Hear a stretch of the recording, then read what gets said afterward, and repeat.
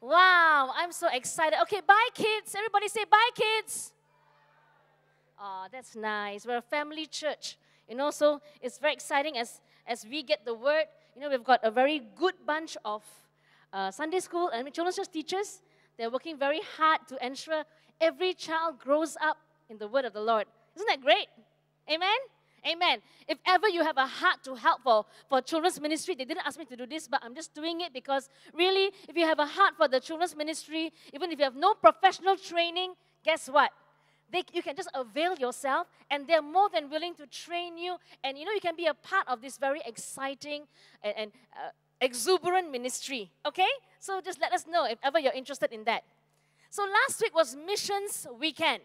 How many of y'all were here last weekend? Last Saturday or last Sunday? Can I see your hands? Higher, higher, higher, higher. Okay. I still see some hands that were down, which means some of y'all, maybe y'all were traveling or you just couldn't make it. It's okay, because guess what? We're still having Missions Emphasis Week this week.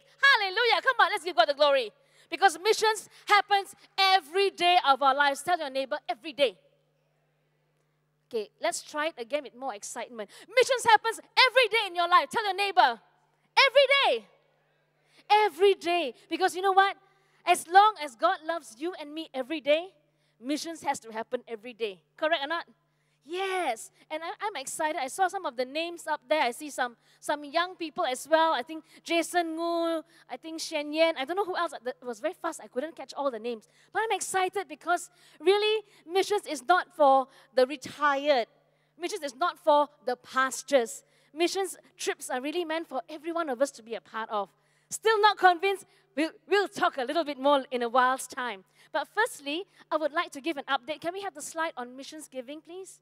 Yeah, we just want to update on, many of y'all took part in our missions giving, right? Because we have about 13 nations, including Malaysia, that Glad Tidings is actively involved in. And all these activities, that church planting, supporting pastors, all need what? What is this called? What is this called? Oh, I'm so scared to use the word. The word is okay. It's okay to use the word in the house of the Lord. What's it called? Money. Is it an unholy word, money? No. So does missions need money? Yes. We are a very practical church. Do you need money? Who doesn't need money? All hands down. My hand also must come down. Everybody needs money. And what more in the missions field when they need to build churches, plant churches, send pastors for training, Bible school students, all needs money. So all your giving really is going to be multiplied into all these different nations and new works to come. Let's have a look at it. That's right, love in action, because love has got to be a verb. A verb is always an action. Amen. Let's have the slide. This was our budgeted amount. For the English church, we were targeting to raise about 2.9 million. And Chinese church, on their side, they were targeting to raise about 415,000. There's also separate figures for the Bahasa Indonesia church and the Tamil church. We don't have it at the moment yet. But we have at least 3.4 million that we needed to raise.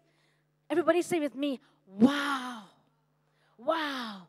Because really, when you want to do the, yes, wow, I like his wow. It's so cute, this wow. So much money, huh? Yeah. Are you all excited and interested to know how much was pledged so far? Okay, let's have the slides. Okay, can click. Okay, so now look at this on your right-hand side, it's the pledged amount. That means after calculating all the pledges with all totals from all the different language churches, we have a total of 1.998964. Come on, let's give God the glory because it's 2 million. We got almost $2 million there. But have we met the target yet? Have we met the target yet, church? Come on, have we met the target yet? No. But can we meet the target as a church? Come on, when God gives us a dream, a vision, a plan, who's in charge of the monies of the world? Who's in charge of the monies of the world? You're not convinced. Who's in charge of the monies of the world? God. You need to be convinced that God is in charge of all the monies of the world. And you know what? When He wants to bless the mission field, He chooses to use ordinary people like you and I. Wouldn't it be amazing if God blesses you with 500,000 and says, okay, here's 500,000, and you know what? 100,000 for you, 400,000 for the kingdom. Wow, so much I got. But in the first place, you never had the 100,000 or so anyway, right? But isn't it amazing if God can use your hands to be a channel? Do you believe that can happen for you all this year? Yeah, I believe that can happen for myself as well. I'm also making a pledge and saying, God, oh God, you got to help me, I don't know how it's going to be. I know many of us are concerned, worried about what lies ahead. Don't worry, when you put your trust in the Lord, He knows what lies ahead, So we're just going to continue on, with today's short sermon sharing, just straight from my heart, what God has placed in my heart. And, begin to just ask the Lord, what is it that you have in store for us? I believe some of them were not here last weekend. If you weren't here last weekend and you say, hey, I want to be a part of this, I just want to receive the materials, the mission pledge cards and the booklet. If that's you, we just don't want to miss you out. Just put up your hands. Ushers are very quickly going to just hand over all the materials to you. Let's lift it higher so that ushers can see you. I see one. Anyone else? Don't be shy. Just collect the booklet. Anyone else? Okay, I see some more hands. That's right. Keep your hand up until you receive the booklet, okay? Okay. Booklet or card. Maybe you got a booklet but you didn't get the card. All right. So we'll just carry on. Can we have the slides first? When I was preparing today, I was like, wow, they've had 2 weekends of missions. What else is there to share, Lord, about missions? Are you wondering oh dear, another missions topic? And so that's why I entitled this, Why Do Missions? Because I also was wondering, why? Why do we keep talking and talking and talking about missions? And, I actually sent WhatsApp messages to different individuals, and asking them a basic question. You have, especially for those who have gone on more than one mission trip, are there people here you have been on at least 2 mission trips and above, or foreign or local ones? You've been for 2 and above, 2, 3, 4, 5, more than 1. Can I see your hands? Yeah? Yeah, quite a number of you have been for more than 2. So, sorry, I didn't text all of y'all, okay? I happened to just text a few of y'all and ask y'all this question. The question is, what keeps you going? Why do you keep going back? Because some of them keep going back to the same country. Sister Julie, you've been going back to India for how many years? Oh, Cambodia, that's right. How many years has it been? 15 years. You shared a testimony last week. 15 years. Always Cambodia. Keep going back. Hallelujah. You don't get bored. That's the exciting part about missions, because you know what? If I were to go back to the same holiday destination year after year after year, I will get bored. Come on. How many of y'all, you keep going back to the same holiday destination every year? Chances are no. But what is it about missions that keeps us going back year after year after year? Pastor Linda keeps going back how many years already? 20 at least. At least 20 years and counting, right? And counting, right? It's amazing. So why we do missions? Is mission still relevant today? Is mission still relevant in my life, you might ask? Is it for everybody? So these are the few of the responses I got from those who keep going. The first one is from Frida Liu. She works in BHM. She says, I keep going back. She always goes to Sri Lanka with me to see development, to see God's grace, and to be humbled in His presence. Michelle Fu, one of our leaders here, because it's the heartbeat of God, and each time I'm so blessed by my time there. Missions is the heartbeat of God. Teresa Chai, she's now the country coordinator. This is not Pastor Teresa Chai from last week. This is our own Glad Tidings version of Teresa Chai, our country coordinator for Cambodia. To be a channel of God's blessings and to see lives being changed. Jeannie Wong, who has also come with me many times to Sri Lanka, it never fails to bring me back to the realization we are still living in times where God's power can be witnessed with my own eyes. Because when she went on trips, she began to see miracles happening right in front, not on TV with some overseas speaker, but right in front as she herself just laid her hand on. It's like, wow. So she is always very excited Trevina Teo, she is the country coordinator for Thailand. For her, is an answer to God's call to share the gospel. And every time she goes there, she says, people are so hungry for spiritual food and for training. She goes to Vietnam. Vietnam is a closed country, communist regime. You can't have big rallies. You can't do much. But what you can do is equip the pastors, equip the leaders who will then take the gospel all the way inside. You and I cannot go inside. Then they tell me, Pastor Sue, you cannot go.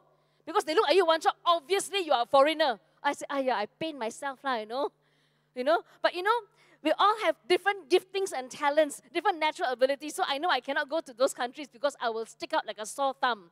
But some of y'all can make it. I see the majority of y'all here can make it, except for the ones who look like me, my international brothers and sisters and some other Indians around, right? We are suited for another kind of country, not the communist kind yet. Not yet. Hallelujah. We have Sarah Cheong, who went to Sri Lanka, and she didn't just go, she also led the team, and she was, leading it for the first time as well. And her comment was, each trip uncovers more and more of God's heart. And each step of obedience into missions draws us closer and closer to His. Means as we go, you get closer and closer to the heart of God. I think that's very beautiful. We do get closer to the heart of God. Sister Siu Mui, she said missions was never her cup of tea. Because, she's like, oh my goodness, all the it's not being comfortable and everything. But she said, I still go because the needs are great. It's as simple as that. The needs are great. Kasturi Balan, our Tamil church staff, basically, she just goes because she's just got a passion and a love for the people. Very simple reason. Nothing bombastic. For Lam Kawai, she's currently, she's actually left her job and in training to become a full-time missionary in the land of Japan. For her, she said, because many people have never heard the gospel. It's urgent, but workers are few. Sister Merlin, seeing the move of God outside my comfort zone, to see life set free from bondages, new friendships. For Brother Jeremy Tan, he fulfills the 3 goals of mission: pray, give, and go. And it's one of his yearly personal goals. He purposes in his heart every year. Missions is a priority. And he makes it happen no matter how busy he is. Brother Srida, he was one of the early pioneers when we first began the whole missions in Glad Tidings. My second mission trip was actually with Brother Srida. And my goodness, he put me on the spot many times. I think I was about maybe 23. Anybody here 23 years old? Okay, 23-year-old. Okay, that means you can preach already. Yeah, because that's what he did to me. We were all there, so I'm just only like, okay, I'm here to share my testimony, because, that's what I can do. I'm a university student and I can share testimony. And then he says, okay, Sue, tomorrow you're on. I said, yeah, okay, I got my testimony ready. No, you're sharing the word. What? Then the whole night I cannot sleep. Like, oh my goodness, Jesus, help me, and it was just on the spot. And you know what? I don't know what kind of gospel I shared. I don't know, whether it was a heresy. I don't know whether, people will stumble. But you know what? The heart of God comes out when you don't know what to do. Amen. The desperation of God comes out when you don't know what to do. I don't know what the message was even until today, But all I know was people actually responded. It was one of those, like, no lights around, like they have carbide lamps. And so I just like, oh, Jesus, I just don't look at, no eye contact with people because I'm so terrified of people. Just didn't want to have any eye contact. Like now can have eye contact, not so scary. But at that time I was so scared. But you know what? Jesus can really use really that little mustard seed faith. And but not to say that after that I became a superwoman. Every time we were asked, every time I'm like, oh God, don't call me again. I almost died 1,000,000 deaths the last time. But you know what? God is amazing. And He uses every one of us, from the youngest to the oldest, from the most experienced and even to the least experienced. And that's the beauty about just stepping out in faith. So to all those 23 and below, and to all those 23 and above, you can do it. Tell your neighbor, you can do it too. We've heard of the word, have you all heard of the term unreached people groups? How many have heard of the term unreached people groups? Very few, huh? Okay, today we have a short lesson on unreached people groups. Unreached people groups are basically, let's have the definition now. there are about 7,000 plus, we don't have the exact figure, 7,000 over unreached people groups in the world. The definition of unreached people groups is either an unreached or a least reached people, among which there's no indigenous community. That means in that group of people, there is no community of believing Christians. That means just say, there is a particular race or a particular tribe, and in the whole tribe worldwide, there is no community of Christian believers. Even they might have maybe one or two, but it's not of adequate numbers. And they may not even have resources like the Bible, resources like Bible study. They don't have, the Bible on the iPad. They don't have the Bible on the telephone. They don't have the Bible even written, not even the Gospel of John. You get what I'm saying? They don't have a pastor to even come and share with them. They don't even have a cell leader. They don't even have another fellow brother to even tell them about Jesus.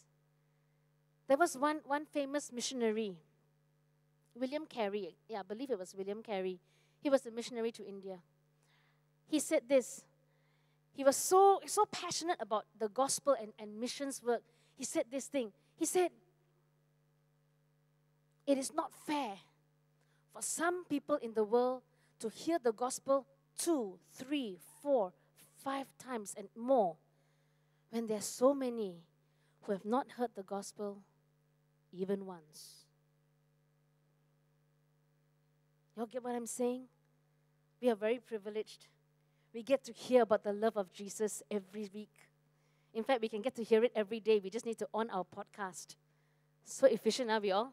On podcast, and then through the waves, it just comes to us. So easy, but for some, who is Jesus? They don't know. So that's the unreached people groups, okay? And now, then you say, okay, so what about the unreached people groups? What can I do? My position is here. I was born in Malaysia. I was born in Kenya. I was born in Zambia. I was born in Zimbabwe. It's got nothing to do with me. All the 7,000, I can't do anything about it. But that's why Glad Tidings, God has placed in Glad Tidings a heart for missions, a heart for the nations. The word nations, right, in Greek comes from the root word of ethnos. Ethnos, that's where our word ethnicity comes from. It's not so much nation, it's ethnos, the different kinds of ethnic groups that are present. Okay? And we have a heart for the nations. That's why we keep doing this every year. We keep challenging ourselves every year. Because you know what? 7,000 people groups. 7,000 people groups. So in Glad Tidings, as we mentioned last week, we're involved in about 13 countries, 13 different nations, including Malaysia. So besides Malaysia, there are 12 other nations beyond Malaysia. And every one of these nations, in fact, I just did a quick comparison to find out in the 13 nations, including Malaysia, to find out how many people groups we actually have. Are y'all curious to know? In the 13 nations that Glad Tidings goes to, how many people groups do we have the potential to reach?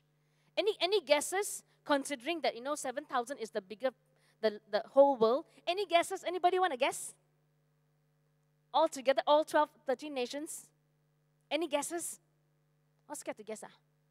Well, don't have to guess. I will show you. It's a bit small, so don't worry about the smaller figures. Can we have the next slide, please? I know it's really small for the ones at the back, but we have to just squeeze it all in. But the figures, actually, it's quite staggering. When you look at, for example, Bangladesh, it has got 372 people groups. And to date, we still have 339 unreached. So not even 100 of the people groups in Bangladesh have been reached. Not even half of the people of Bangladesh have been reached. Isn't that like quite astounding? And when you go down the line, Sister Julie, Cambodia is there as well. Yeah, but thankfully you see that Cambodia has 12 reached, still another 30 more. It's still more than half, It's still more than half. Go down to China. China is doing well. Hallelujah. Oh, no, it's not doing, it's the other way around. It's still not doing well, sorry. It's just less than 100 reached. Still 456. And look at India. Oh my goodness. Still 2,000. 2,000, not people. 2,000 people group. Okay, I want to do an exercise here. Let's just really catch what this is all about. Now, in our hall here, Pastor Gwen, do you think we got 300 people here? We have about 300 people. Can we all just stand up, every one of us? I'm not here to embarrass you, but everyone just stand up. Okay? That's right. Everyone stand up. Thank you. Imagine every one of you that's standing up, you represent one whole tribe. You represent one people group. Everyone here represents one people group. And I have the gospel, but I didn't go and share it with your people group. So your people group never, not just you, your brothers, your sisters, your aunties, your siblings, grandchildren, whoever. Nobody knows. Your whole tribe, you know. I know some of the Africans, you all have little tribes as well. Besides your own people group, you have your people group tribes. And even for us, the Chinese, you've got the Cantonese, you've got the Hainanese, you've got the whatever, and the Indians also. We all have our different things. And can you imagine, like for me, the entire people group of all the Sinhalese people in the world, they are still actually not reached. Can you imagine? Isn't that shocking? And no one tells you the gospel because it's just too inconvenient. Quite shocking, right? Come, let's all sit down. If this is 300 over people, you know what? This is all roughly the people groups in one country of Bangladesh. And you all are just people groups. There are probably thousands in every people group, thousands in every people group in every nation. In total, for Glad Tidings, for the countries that GT is working with, we are actually we have the potential to be exposed to 5,607 unreached people groups in total. No, people groups in total, out of which 4,200 are yet to be reached. Do we have a lot of work to do? Do we have a lot of work to do? We got 4,200 people groups yet to be reached in the 13 nations that we're involved in. That was mind-blowing for me. Is your mind being blown by these facts? It's like, wow. And then, in Matthew 24, it just struck me. Matthew 24 talks about there'll be wars and rumors of wars. There'll be all kinds of earthquakes. There'll be all kinds of different things happening. Are those things happening today, church? Is it happening? Have you all heard about wars? Have you heard about rumors of wars? Have you heard about earthquakes? And now Malaysia, what's this? Tornadoes coming in? Never before. Things are changing. But you know what? The Bible has already foretold all these things. All foretold already. So but this just means that we are living in the last days. We are living in the last days. So all the more, it takes you and I to be a part of the end-time harvest machinery that God is going to be using. God wants to use every one of us here. And even if you're a student, right, I want to challenge all the students. If you're a student here, wave to me. I don't care how old you are, but you're a student. Wave to me, all students here. I want to challenge you all. My first trip was actually as a student. I was still studying in UKM, and I wasn't not earning money. My mom didn't have money. There was just having a missions convention, and I was really excited because they were talking about having a first missions trip to Indonesia way back in I think it was 95. I can't quite remember. No, before that. 93. It was in 93. The first mission trip to Indonesia. And my heart was saying, oh God, I really want to go. But I dare not even mention it to my mom because it's a lot of money, and she was just a single income earner. So I dare not mention it. So I just prayed. I said, Lord, I don't know how. I don't know who to ask. I don't know what to say. But I'll just tell you, this is my desire. If you want me to go, you make it happen. Then after service, right, my mom, while we were going back home, she said, Sue, I think you should go for this trip. And I looked at her. Where are you going to get the money from? She said, never mind, we ask. We ask and see got subsidy or not. I said, okay, we ask for subsidy, Of course, those days things were a lot cheaper. Mission trips were a lot cheaper. But the value of money was still hard. And we asked for the subsidy, we applied, because as students, you can apply. You can reach out and ask for help if you really have a passion to do so. Never allow finances to be in your way. But if the Lord speaks to you, say, God, I'm willing. Because really God owns the cattle on the hills, right? He owns everything in this world. He can move mountains. We sang that song. It is a truth, not just a song. He can move the mountains for you. Cannot get leave for young adults. He can move the mountains. Because I also enjoyed myself in mission trips as well as young adults. As a young adult, not just because I'm a pastor, I'm going to mission trip. No. Last week, I think you heard from the heart of Kenneth Cole as well. How he keeps going, and he refuted so many different reasons of why. Initially we all don't want to go. But you know what? Every one of us, we can make a difference. You wonder, what can I do as a student? I'm not like the pastor who can preach and can pray and heal the sick. No, it's not us that heals the sick. It's still the Lord that heals the sick. You get what I'm saying? We're also going with fear and trembling every time someone who is lame comes up to you like that. Pastor, pray for my healing. I was like, oh, Jesus, help me, Jesus. The extra level of faith is required. But because it is still tapping on the one source of power, where does it come from? Where does the one source of power come from? From where? From where? Come on. From Jesus. You don't know the answer. From Jesus. So really, don't allow anything to hinder you, but just know that there is much to do. And He's looking at every one of us to be a part of this. Okay? Now you wonder, it's been 2,000 years since Jesus came. And we still have so much to do. Are we getting involved in an impossible task? Is this too great a job for us to do?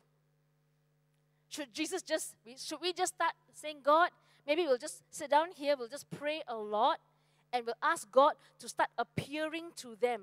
Lord, why don't you go and visit with them? Like how you visited with Paul. If you can, just because you are omnipresent, right? You can be present at all, how many thousand people groups all at the same time? In an instant, all can be saved. Doesn't that make sense? It's like so logical, right? Why can't God do this, right?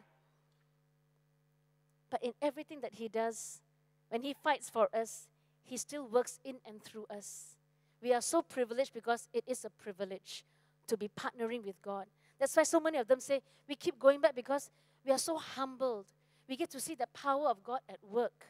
Whether you are going in a foreign missions field or whether you are going, actively sharing the gospel, even in your marketplaces. When you keep going like that, keep always sharing, going out, you will start seeing miracles happening. You will start seeing God at work.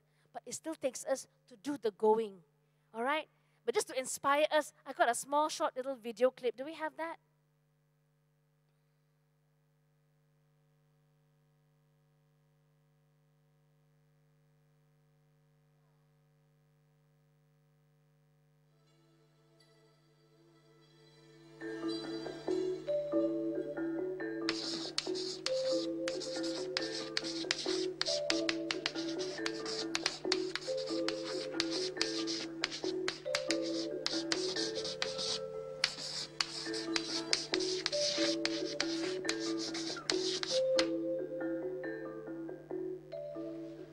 This is your assignment. Extra credit, it goes on all year long. Now, wait a minute. What? What's wrong with this? What's the matter? Yes? It's like so... So what? There must be a word to finish that sentence. Someone help her? Weird. Crazy. Weird. Crazy. Hard. Bummer. Bummer. Hard. How about possible? It's possible. The realm of possibility exists where? In each of you. Here. So you can do it.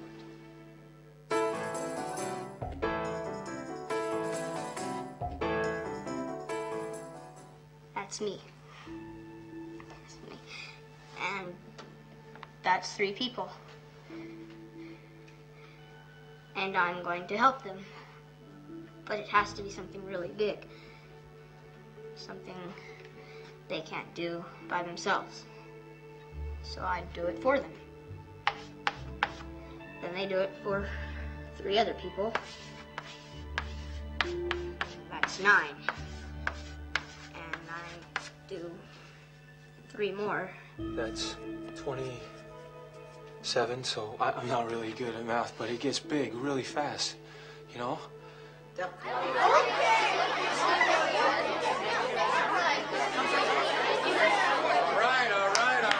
right. A little articulation, please. Yes. I think it's a good idea. Sean? It's stupid. Adam? It's the honor system. People blow off the honor system. So what? Just because you do. Well, Trevor, the class seems to think that you've come up with an overly utopian idea. Look that word up in a minute. Like a perfect world? Mm-hmm. So? This comes from the movie Pay It Forward. Have you all seen the movie? If you haven't seen the movie, get a hold of it. It's actually a very, very, very powerful movie. And the story goes on about how this boy, he just came up with a very simple idea. Each one just touched 3 lives, and they, instead of repaying him for the kindness, he says, pay it forward. Means you touch another 3 lives. And then so it became a huge movement. All right? The word pay it forward was a term not from this movie. It actually originated much earlier. You know, it was reversing the order of payback. The payback system means like, you know, if I were to lend you some money, lend you 50 ringgit, then you come back and say, here, Pastor Sue, here's your 50 ringgit. I will say, no, pay it forward. Do something nice to someone else. Have you all encountered when you drive a car, right? Sometimes there'll be like someone in front of you and they pay the toll for you. A total stranger. Have you all encountered that before? No, ah? I mean, only me so blessed, ah? Why are you? You know, it was so cool. Nobody I knew, right? And then it was, I mean, it's just like 1 ringgit, 10 cents or something like that. But it was so pleasant to come up there, and then the lady just said at the toll booth, said like, oh, sudah bayar, paid already. I said, by who? The one in front paid for you. Then he just waved. So I had my money ready, so I said, okay, here, for the one behind me now. And I don't know how long it would have lasted, like, you know, but it was so exciting. It put a smile on my face. And I said, I also want to be a part of this, you know, this exciting thing that just can perk your day up. Isn't that amazing? And, you know, being a part of what we are doing in Glad Tidings is really an act of paying it forward. You know why? Who was the one that blessed us so much with? Jesus blessed us. He gave us salvation. He gave us so much. We can never, there's nothing we can ever do that can pay him back. Can we ever pay back Jesus? Can you ever pay Jesus back for what he's done? There's nothing we can do. Even if you wanted to die on the cross for your own sins, it still would not pay back because we are an unworthy sacrifice. So really, the only way that we can really be a blessing to the Lord, the only way that we can honor that gift of salvation, the love, or not out of duty, but because out of the love that he has given us, and we're so full of love, we want to bless him back, but the Lord says, no, share my love with others. And that's all missions is about. You know, so today is not a deep theological message that I have to share. It comes back to the basic. It comes back to what Jesus last said before he left. You know, I always remember these last words of somebody before they leave, very, very important. Very, very important. I can still remember until today the last words of my dad before he passed away. It's been 21 years already since my father has passed away. I can still hear it in my ear. I can still picture him there. And he gave me a commission as well. See, when someone is going to be saying their last words to you, right? They're not going to be telling you things like, Sue, make sure you sweep the floor every day. They're not going to be saying things like that. Whatever they last say is going to be something which is like the commission of your life, and it is my commission until today. Do y'all want to know what it was? He just said, my dad just told me, take care of your mom and your sister. He knew my brother was okay. Because at the last part of his life, he actually found the Lord after many, many years. But my sister is still not yet with the Lord. And he just knew that there is nothing unless she has Jesus. And of course, for Mom, he just knew that I had to be the one to take care of. I'm the youngest. But he gave, I consider it a privilege that he gave me that commission. Sue, you take care of your mom. That's why my mom stays with me. That's why I try and do whatever I can for my mother. It is, besides loving her, it is also honoring the commission from my own father. And my own father did not die on the cross for me. Jesus died on the cross for me.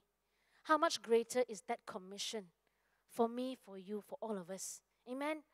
A father that gave his only begotten son just so we'll be included inside. Wow. So what were the last things that Jesus told his disciples? I'm sure we can all recite it just like that. From Matthew 28. Let's have the next one. Matthew 28, verse 18 and 19 and 20. Very familiar. But let's not be so familiar with Scripture that we can just flip through it, okay? We're just going to go through it very, very, quickly in a sense. But let's take it to heart. And Jesus, let's read it out together, okay? It's all there, right? We can all read it, okay? 1, 2. And Jesus came and said to them, all authority in heaven and on earth has been given to me. Come, let's everybody read it. Go, therefore, and make disciples of all nations, baptizing them in the name of the Father and of the Son and of the Holy Spirit, teaching them to observe all that I have commanded you. And behold, I am with you always to the end of the age. We're just going to go a little bit deeper into really the message, that last message he left. He did not just leave the message for the 12 disciples or even the hundreds that he left behind. The message is for you and me. Every one of us. Everyone that says, I'm a believer, this is for all of us. The first one it talks about is the authority in verse 18. All authority. The word authority is the key word here. All authority it's a power word. It comes from the word exousia. Exousia means the privilege, the force, the capacity, competency. Delegated influence of complete authority. Means he's got the ultimate authority. No one can have more authority than Jesus. You get what I'm saying? Ultimate authority. Ultimate power. Ultimate strength. All that has been given to Jesus by the Father. That's why he could tell everybody, I come with all authority. So when he comes with all authority, whatever he says, nobody can supersede it. Nobody can say, oh, there was a mistake made. Jesus didn't mean to say that. He misspoke. You know how it is when politicians misspeak, and then they will have, a press conference, and they say, no, actually we didn't really mean that. Normally they do that when the poll ratings go down. Jesus doesn't need to bother about poll ratings because he has all authority. Amen? He's got all authority. So he has all authority. This word is infallible, unchanging, all authority. Okay? And the authority has been given to him by the Father. We know that in Philippians 2, right, when Jesus came, he took on a very humble form. He's God, powerful, almighty, creator, and takes the form of a human being. Our bodies cannot do so much. Our bodies get tired, all kinds of things. But he put aside all these things to take on a human form. To really, he didn't have to. But because of love, he did. And that's what the scripture says here. He humbled himself, becoming obedient, even to the point of death, even death on the cross. And we all know, in the Garden of Gethsemane, when he prayed and he prayed, his prayer was so intense, his sweat was like blood. Father, if this cup can be taken from me, but not my will, but yours be done. He was the first missionary sent to save the world. Hallelujah. Therefore, because of that, God exalted him and bestowed on him the name that is above every name. So the authority was given, not that he proclaimed it himself, but the Father bestowed it upon him. He has authority over the universe, for by him all things were created in heaven and on earth. He created everything, visible and invisible. Thrones or dominions or rulers or authorities, all things were created for him and through him. This verse, right, I use it a lot when I go to missions field. You know why? Okay, when you go to missions field, right, it's not like your house you're staying at. And you know, I tell you secret, y'all don't use it against me, all right? Okay? My secret is I'm terrified of cockroaches. Anybody here with me?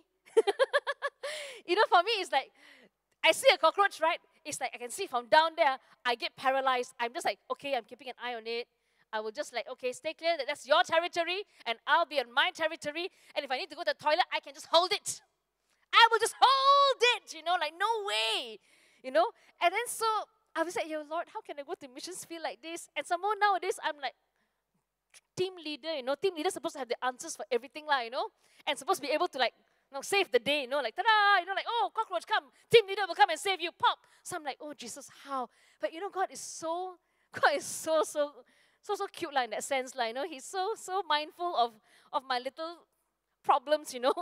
So every trip I go to, right, if I do encounter a cockroach, right, there is always some heroine on my team, you know. There is always some superhuman person, you know. I consider them superhuman, you know. You can just like some people are quite amazing, you know. They can just take the tissue. Don't worry, I got it. Pop! I'm like, wow, with the hand. Then I'm just like, want to see? No, it's okay. You just get rid of it. Oh, so far away. And God always, you know, provides, you know, people like that to help me out, you know. Sometimes I get worried, you know, like, Lord, it's not the most comfortable place to go, you know, and all these creepy crawlies. And for me, right, the mere thought of, sometimes I can see a cockroach in the bathroom, and then, okay, I will just slowly come out. Then I'll close the door, and I won't tell anybody because I'm scared. Scared to tell people that there's a cockroach there, because then they'll say, oh, then you better go and kill it. I'm like, oh, then I have to reveal my weaknesses, you know. And then, so then when I go to sleep, my eye will be on the bathroom door. Seriously, then I will be so paranoid. When I say, oh, what's this? Oh, no, nothing. Then I'm like, oh, I will start feeling things all over my body, like, oh, what's that? Oh, it's my hair. Oh, the fan blowing. Oh, okay. I will just imagine the cockroach is like, that's how terrible I am, you know. So you know what? If you are scared of all these funny things, you know what? God is so good to us. God is always so mindful of us. You know, He really takes care of us through it all. You know, He's really so always said, God, you are above all this, you know. So Lord, you have given me that kind of authority above all these things. So Lord, I don't want to kill anything because I cannot handle it. No, but just don't make it come, you know. Don't make it come, okay? And God is, small things also like that, He can take care of us. I think God is so wonderful. Yeah, when we go despite our fears, despite whatever it is, He always looks out for us. So if ever there's any fear, please put it aside. Trust me, there's always going to be somebody who's going to be there watching out for every one of us. Okay? There's some things which you are probably not scared of. Like I discovered I was not very scared of lizards. So when someone's very terrified, I said, oh, just shoot it away. What's the problem? Oh, is it? Oh, problem. Oh. So then I felt, wow, I can be the hero now. I am the lizard queen. You know, but, you know, it was just very, very simple, you know. But we all a team. God always brings us together with such an amazing experiences in every mission trip. It's so fun, you know. And then we all laugh about it. Then later on, at the end of the day, I will say, actually, I didn't want to go there because got cockroach, but thank you so much for killing it for me. You know, I feel so safe right now. Now I can sleep without imagining strange things happening to me. All right? And okay, the next one is authority to assure deliverance. He healed many who were sick, various diseases, cast out many demons, and He would not permit demons to speak because they knew Him. See, the same authority that Jesus had when He walked on earth to cast out demons, to heal the sick. And this when people say, okay, this one, pastor, this one I cannot handle. This one, I go mission trip, I don't want to go mission trip because, you know, I always hear everybody says, tell me, the crowds are coming, and then like, I have to pray for them. I cannot do that, pastor. Here also, I don't pray for people. What more to go there? But you know, I was also like that. I think every one of us who have been on mission trip all have the same anxiety attack. He'll be like, oh no, the blind one, send to Pastor Julie, you know, like, the lame one, Pastor Vincent, here, Pastor Vincent, you pray, you know. But you know, God is very, very interesting in that way. What you fear the most, right, will always come to you because He wants to challenge your faith.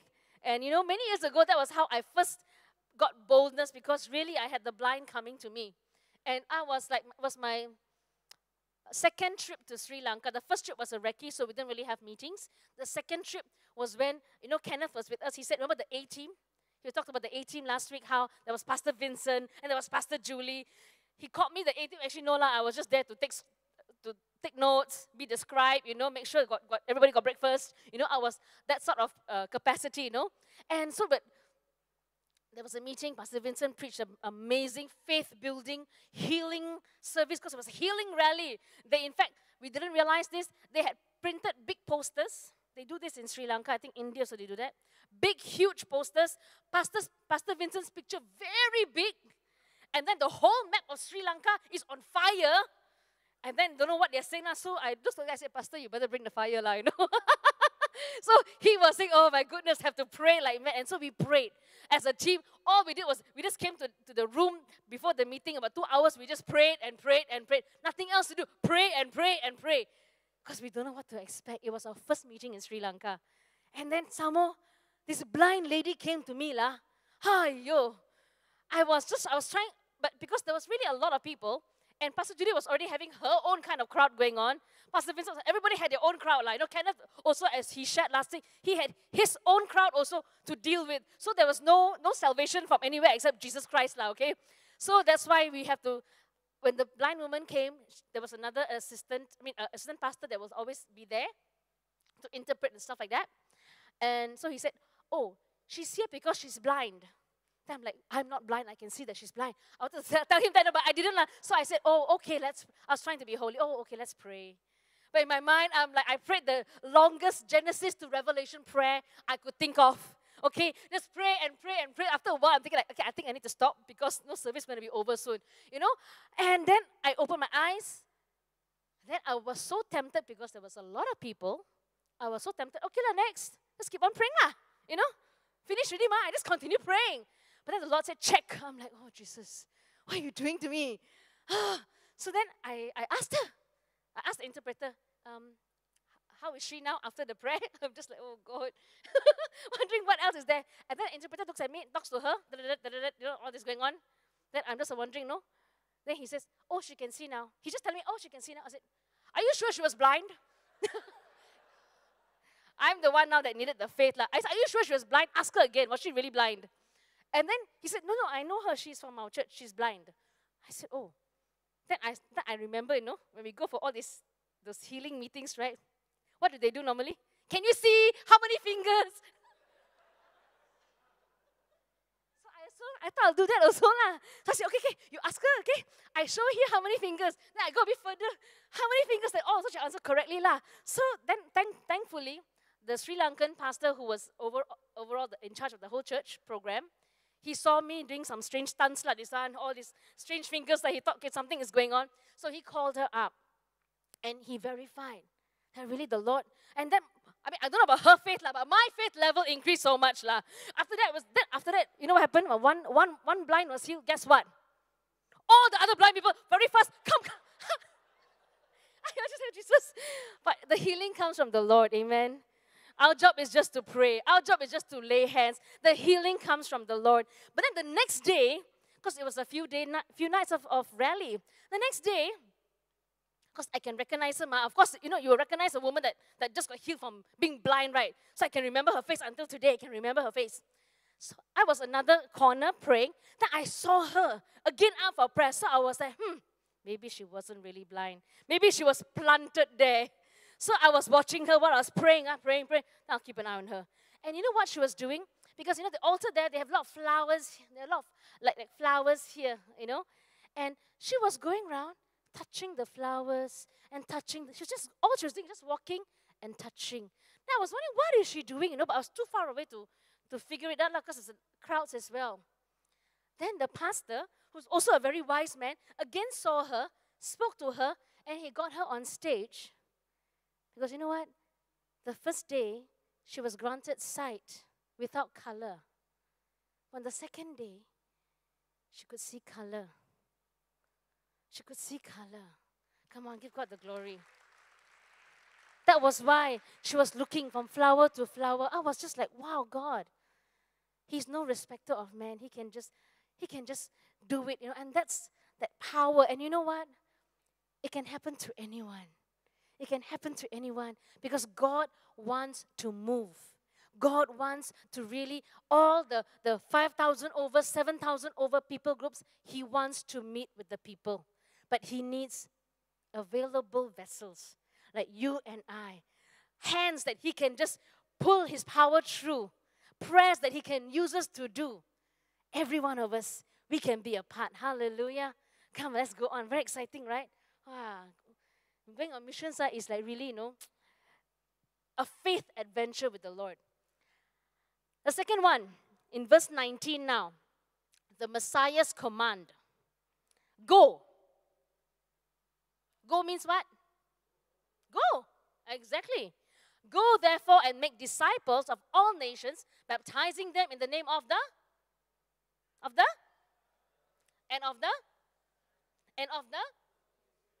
Okay.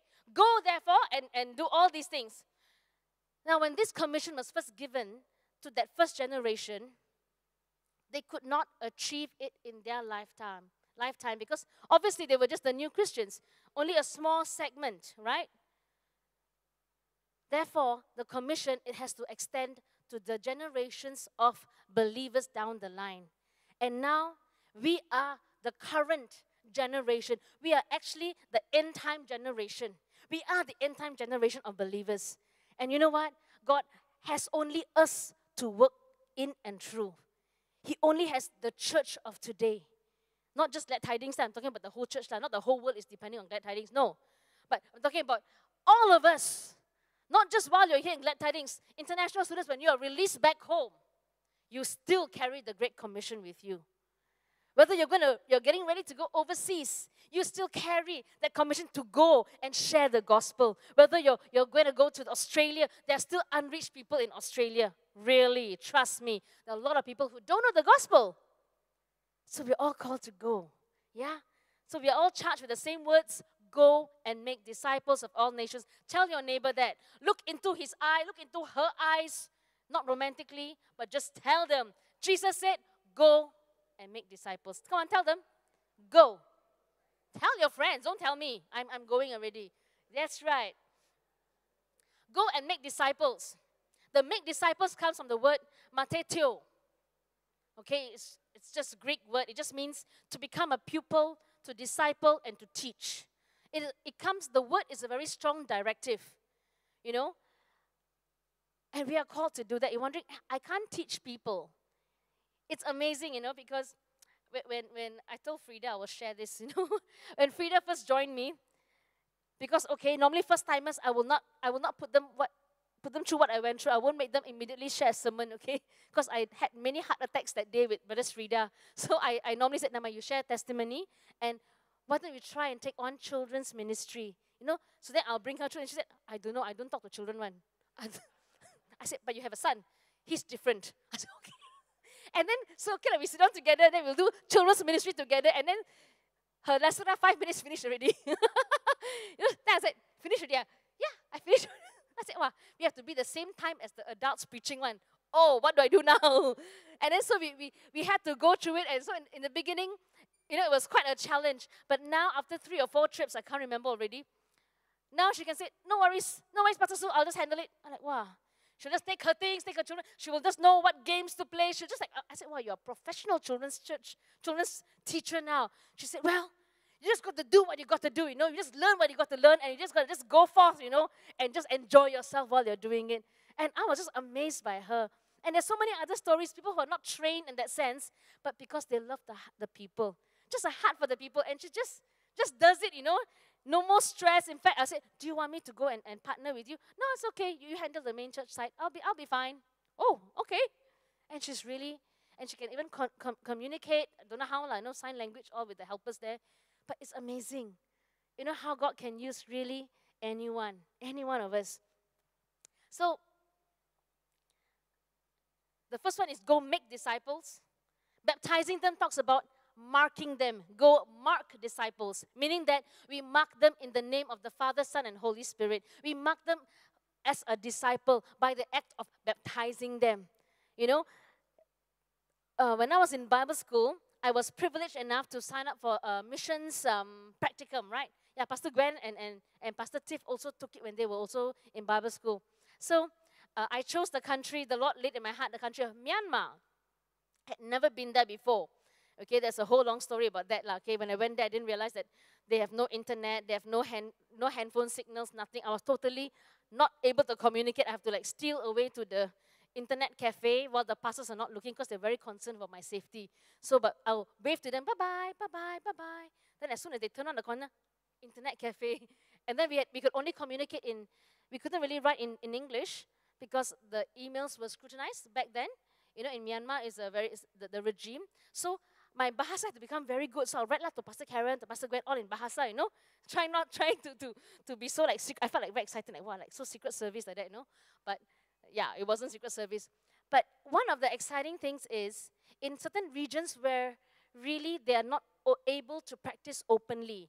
It's a Buddhist country, but they're very strict about Christians practicing. So what they do to baptize people, they don't go and do a big baptism in a river because people can catch them, right?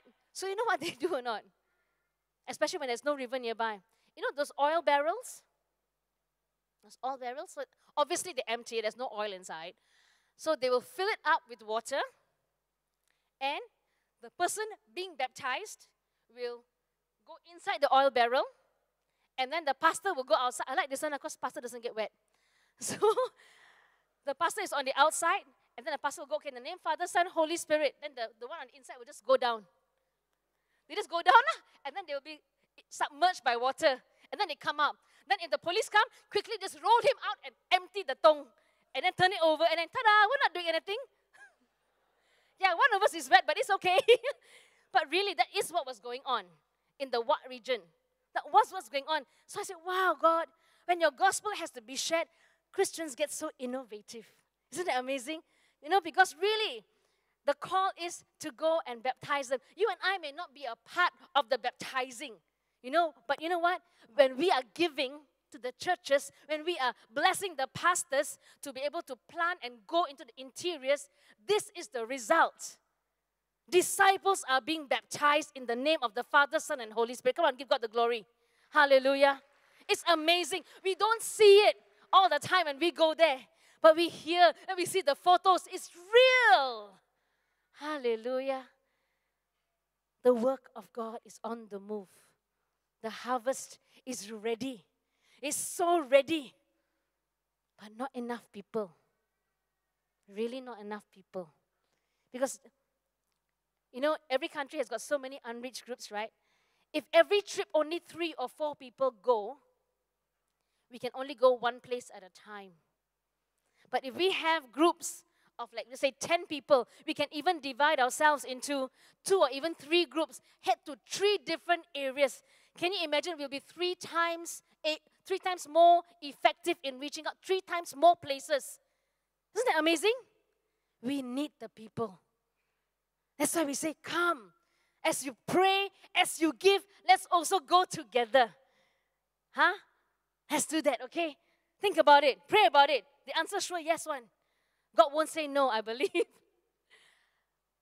After make disciples, after mark disciples, go and mature the disciples, teaching them to obey everything. Teaching them. We do a lot of classes when we're in the mission field. Pastor Linda does a lot of cell leader training because cell is a very effective tool, especially in Vietnam, because they can't have big churches. So they have a lot of very effective small group meeting all over the place. So you all are doing the gel, the gear up. Guess what? So are they. And they're doing it very well as well. They're also reaching out. They're also being a blessing, and they're training and making other disciples through this, all in the secret little rooms where the communist police cannot come and find them. You see, at the end of the day, when we want to go for missions, the only motive that matters is just love. That's all that's required. Just loving the Lord and saying, God, because you first loved me when I didn't do anything, when I didn't deserve anything. I want to pay it forward. That's why we continue to do it. The Messiah's commitment, verse 20. Behold, I am with you always, to the end of the age. What's the football team that says this? YNWA. Is there a fan in the house? You'll never walk alone. That's what Liverpool fans say, right? But they're not original. Jesus said it first. Okay? Let's get it on record. Jesus said it first. You'll never walk alone because really, he says, I am with you. Behold. The word behold here is see. See and know. I am with you. That's why he can take care of my cockroaches, you see. Hallelujah. He can take care of everything, every encounter, every difficulty. He's got it. He's got it. It is always a challenge sometimes, you know. I go through a lot of interesting challenges. Like every time I go missions, I had a lot of, because of my skin situation. In 2010, I came back. 2 weeks, I had to be like wrapped up like a mummy because I had a lot of like infection. So the doctor had to come and like poke the pus one by one, poke, press, wrap me up. Then the first one was probably a week lah, not 2 weeks lah. Then the following year, same thing happened again. So then someone actually told me, maybe Pastor Su, this country not for you lah. You always have a problem when you come back.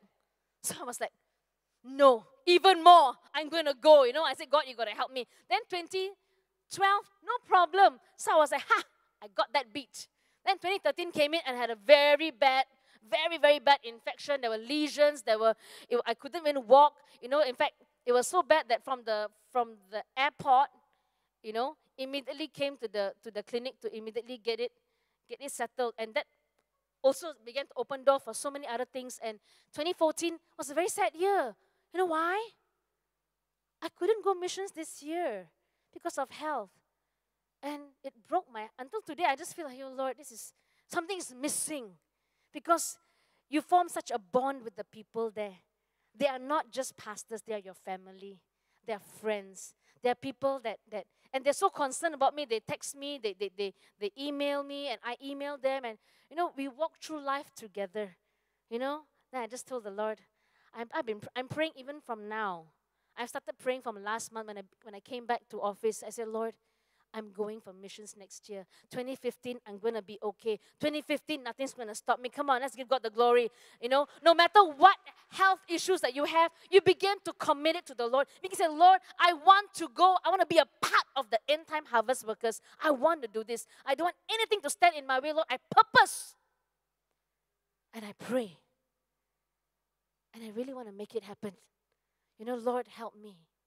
It's just as simple as that. I'm trusting the Lord, okay? And I know for sure next year I will come and say, hey, come on, guys. I'm going on a trip. Come and join me. For sure. Mark my words, okay? I will come. Amen. Hallelujah. Hallelujah. We'll all come. You know, this verse says, behold, come and see. And he says, I am with you. Remember the word I am? I am. When did we first hear the I am, that I am? It was in Exodus. When God told Moses, and Moses said, Who do I tell the people sent me? Who do I tell the people? Who's this God that sent me? What's your name? And he answered, I am who I am. He said, say this to the people of Israel. I am has sent me to you. The I am is still sending now. The I am sent Moses to deliver the Israelites. The I am needs to send you and I as tools of deliverance to the people around us. Amen. The Great Commission, or is it the Great Omission? It's something for all of us. You know, we need to really understand it is a commission for all of us. You know, a commission basically means it is an instruction. It is a command. It is a very clear call. A call to serve, as a command from the Lord. There's no two ways about it. And it's for everyone. But for some of us, it has become the great omission. Meaning that it is the one thing that we say we can put aside. It's got nothing to do with me. You know, the Great Commission is not just about cross-cultural sharing the gospel. Let's be very clear. I'm not saying that cross-cultural sharing of the cross-cultural mission trips are better than local or better than winning souls in your marketplaces. No, it is all part of the commission. Where you are, we need to get it inside our DNA. Really inside our DNA, where we are planted, we need to start going. We need to start filling these places here with pre-believers. We need to start giving pre-believers an opportunity to hear the gospel at least once, because we've been hearing it too many times on our own. We need to get busy in the kingdom. We are living in the last days. We don't want to be hearing of friends. It was very sad when you hear about the MH370, the MH17, just like that. You know, some of us, you may have known one or two people, you may have known different ones on board. It's senseless, and it's very sad if they died without the Lord. Let's not wait for things like that to happen. But let's really say, Lord, while it's still day, use me. While it's still day, empower me as well. Because really, we need the funds. We need to send money to support the work there. They depend on us. Because really, if you think cost of living is increasing in Malaysia, it's crazy over in those countries. Sometimes I look upon the things that they have to buy. I'm like, what? Y'all spend so much money on basic necessities. Because some of their governments are very corrupt or bribery, or they're just very poor nations. So therefore, to empower the pastors to really do the work which we cannot do at times, we need to bless them financially. We need to help them so that they are really empowered to go and plant. It's expensive. Petrol money is all very expensive. Even their diesel cost is even more expensive than our petrol pricing here, because they don't get subsidies, you see. They're not oil-rich nations. So things are very, very expensive. Pray, give, go. We always hear that. Pray, give, go. But sometimes we can get a little bit confused. We think it's pray or give or go. But I want to just encourage all of us. Let's do all today. Because really the commission is go. It is also to give. It is also to pray. We have to keep praying for the teams that go. We have to keep praying for our partners in the land. A lot of persecution is going on. Really, they need our encouragement and prayers. And we really need to stand along with them as we give. And when the year comes, when 2015 draws near, besides listing down all the long public weekends, long holiday weekends where you can, book a holiday, which is fine. Go and enjoy yourself, have a good time with your family. But I want to encourage you, set aside some time. Let's go for a mission trip together. Let's really, really say, God, let's populate heaven. Let's make this mission trip a time to populate heaven. Gather your cell members around. You're so scared to go alone. I don't want to go alone. You don't want to go with another friend. Challenge your cell members. Let's do this together. Let's adopt the nation. Let's adopt a trip. If not everybody in the cell can go, maybe 2 or 3 can go. The rest will be like praying along and supporting along. We can all play a part, yeah? I think that's really great if we can all do something like that. There were just some quotations from 3 men. I just want to end with this. The musicians can take the position. If a commission by an earthly king is considered an honor, how can a commission by a heavenly king be considered a sacrifice? If an earthly king were to come to you, the Agong, were to come to you and give you an instruction, a commission to do something, you will take it as an honor. Wow, the Agong thought me worthy. The king of my land, the president of my land. But now the king of all kings is giving us a commission today. In fact, he gave it 2,000 years ago, and it's still relevant today. It is not a sacrifice. It is an honor to be partnering with the King of Kings. Amen. That was by, do you know who's that guy there? My African brothers and sisters. That's David Livingstone, a missionary to Africa back in the day. Hallelujah. We thank God for men like him, right? Who brought the gospel to the beginning part of Africa, and many more followed after him. The next one. Is not doing the commission of our Lord still binding on us? Can we not do more than we are doing now? This was William Carey. They call him the father of modern missions. William Carey was very instrumental in the work in India. You know, he began a lot of things in India.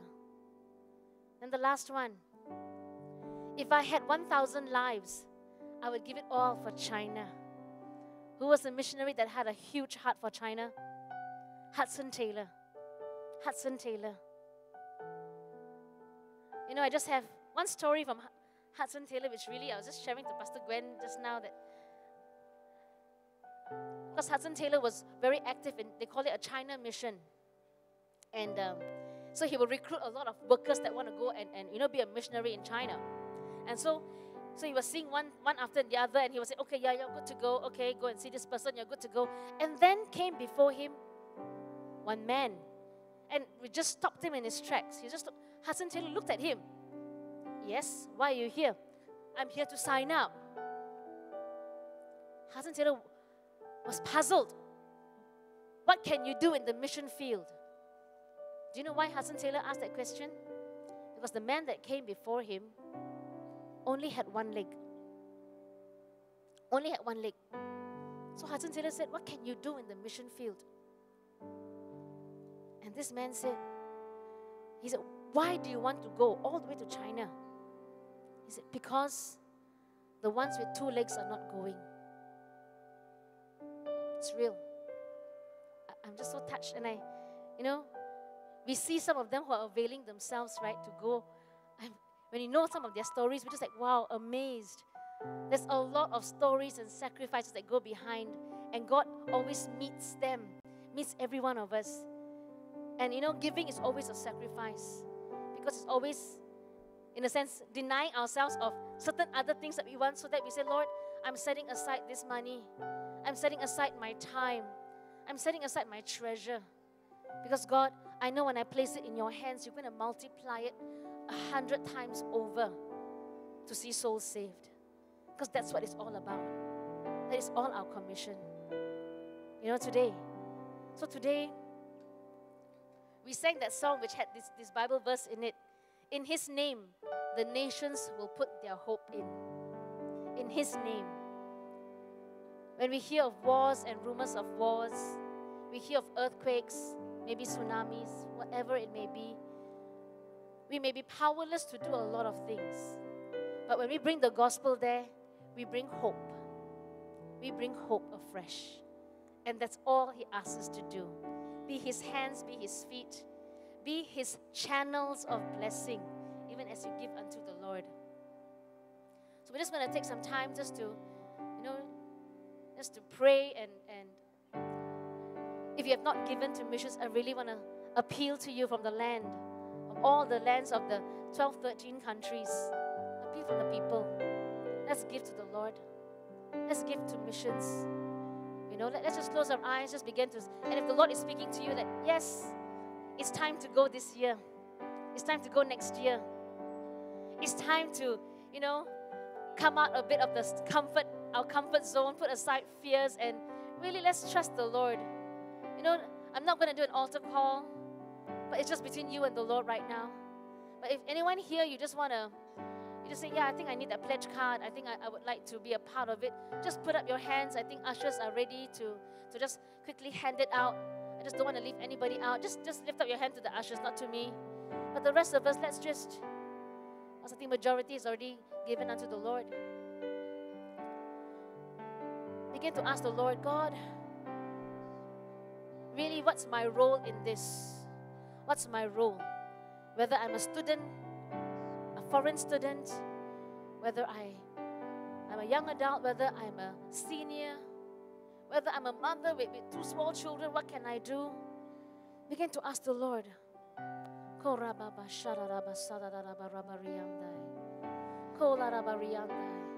For those who took the cards earlier, I just want to encourage you at this time. Just begin to write your name down. Yeah, I still see hands going up, asking for cards and everything. Just take your time, write your names. And the pledge is such where you can either choose to do a one-time pledge. Then you tick the box which says a one-time pledge, and you write in that amount. No one is gonna hound you. No one's gonna call you. It's between you and the Lord only. No one's gonna remind you. Sometimes we ask for the phone number more because if we don't understand your writing. But if you want to also leave it blank between you and the Lord, that's also fine. You can also choose to say, I can give monthly a small token every month.